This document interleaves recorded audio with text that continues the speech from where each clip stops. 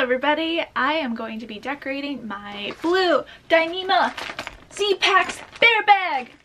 It's so unique. I wouldn't say that. So today I'm going to try to make this bag more unique so that when I see it on trail, I'll see that and be like, that's mine, that's Oliver's, nobody else's but mine.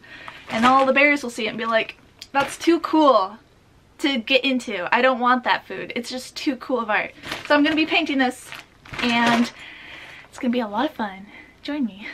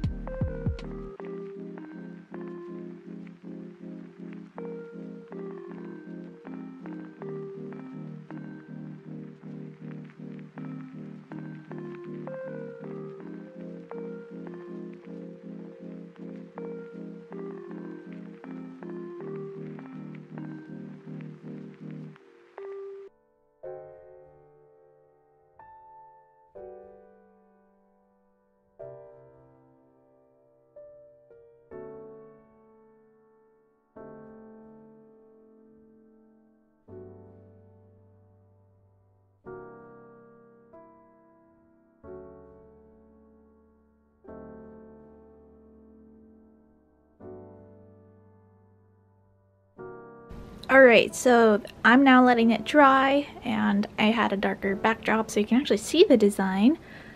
I went for the sun, something like a sunrise rising with water and flowers and bird soaring. All that makes me feel really good. So I'm going to be seeing this design for a really long time.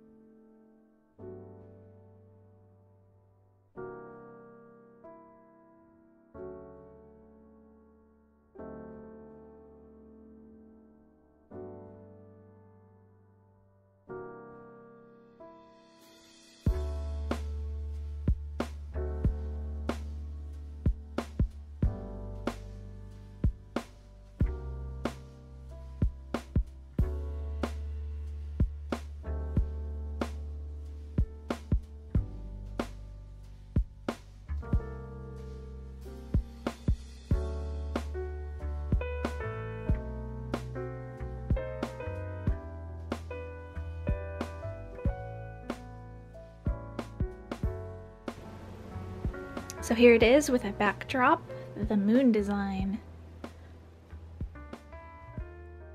So I'm just going to let this dry, which really won't take long. This paint's really fantastic. And once this dries, I'm going to show you how crinkly it can get without any damage at all. It's really awesome. And I'm really not too concerned about the waterproofness of it. I was thinking that maybe I would put something over it, just like a waterproof spray. But I mean, have you ever gotten acrylic paint on your clothes? It never comes out even when you wash it. And I really expect this to be the same way. So even when it's downpouring rain, I think it's going to stick.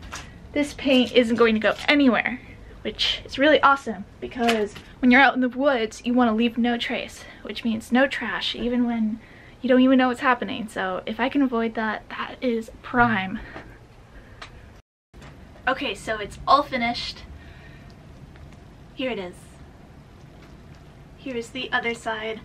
I quite like it. It's really fun. Now to test the flexibility, I'm just gonna crinkle it up.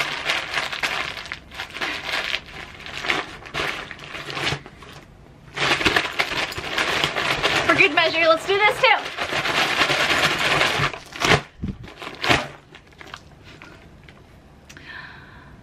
It looks fine. The image is still the same. I don't see anything wrong with it. It's really crinkly and it's awesome. I really like this paint. So if you ever want flexible paint for a material that needs to stay flexible, I highly recommend this FX acrylic paint. Well done. So that's it for this video. I really hope you enjoy it. It's really fun to get creative when it comes to your backpacking gear because all of it looks the same.